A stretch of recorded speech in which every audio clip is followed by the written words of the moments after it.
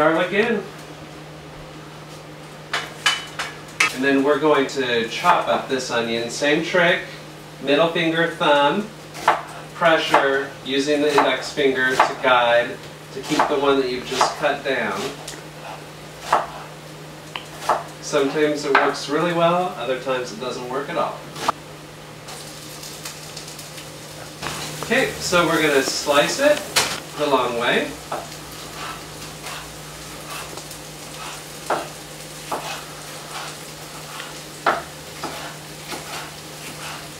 Turn it and chop it. The golden rule of thumb is that you can cook and look, but you can't chop and watch. Always keep your hand on your blade when you're chopping. Now serrano pepper. I'm going to use 2 of them today. And I'm just going to slice them in rounds. Never use your knife blade to scrape things up. You can use the top half, but by scraping your blade on the wood, you dull it. And now our little bits of golden goodness. We already took time out and brushed them clean of forest debris. So I'm just going to chop them.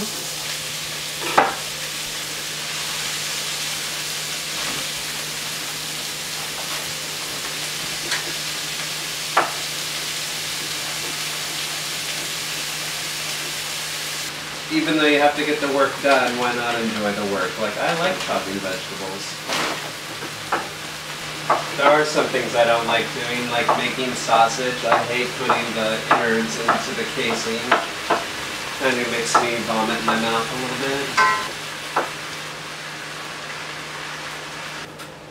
bit. My milkshake brings all the boys to the yard. They're like, it's better than yours. And now, in addition to the salt and pepper, I am going to put some tamari in here, just to kind of widen the flavor. It's about, that was maybe a half a teaspoon. Next part, fresh corn. Now you can do this a couple of different ways.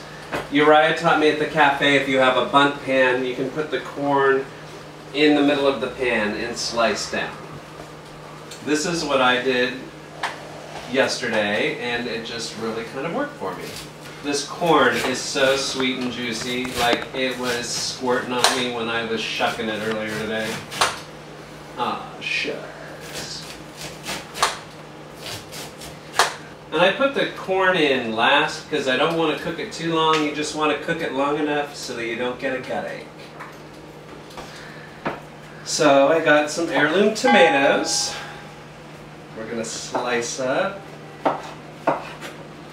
If you've never had one before, they are just such the treat of summer. Unless, of course, you can't have tomato.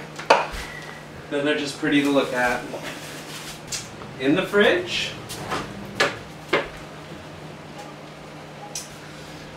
I picked some arugula from the garden, and then I just put damp towels over it so that it wouldn't wilt or get nasty while it waited for us. Oh, look at that! Never spill the vodka. We're going to try some Say Cheese gluten-free crackers today with our food. Everything is so close to being ready, so I'm going to start plating it up. Beautiful. So I'm just going to do alternating slices of the tomato around. As soon as I get this ring done, I'm going to turn off the skillet because I just feel like that is ready for us. So I'm just going to put this gloriousness on top of this. Wait, there's more. At the Sunday market, there is this person that sells fresh goat milk cheese that is unbelievable. And we are going to crumble it all over the top of this. Just look at that. Oh my gosh.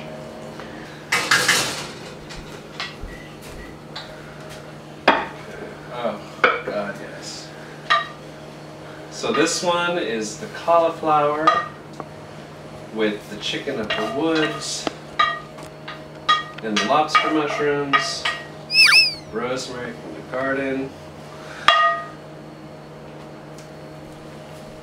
We have our brie and raw milk, extra sharp cheddar. Gonna slice up half of it because, as Mama Daylight always says, you never put it all out on the first date. Gotta leave it a little something for them to come back for, even if it's just a little cheese. And then, in honor of my brother Ken, we always have to have Jarlsberg cheese. They didn't have the block today, but they had the pre-slice, so I'm just going to put that like that. And then these are the arugula flowers. And I'm just going to put them down the middle. I'm just going to scatter a few over our big dish. So there we have it. I am going to serve up my friends. I hope you will serve up your friends as well. Thank you so much for joining us today. I'm Daylight Comes, and you've been cooking with Daylight. We'll see you next time.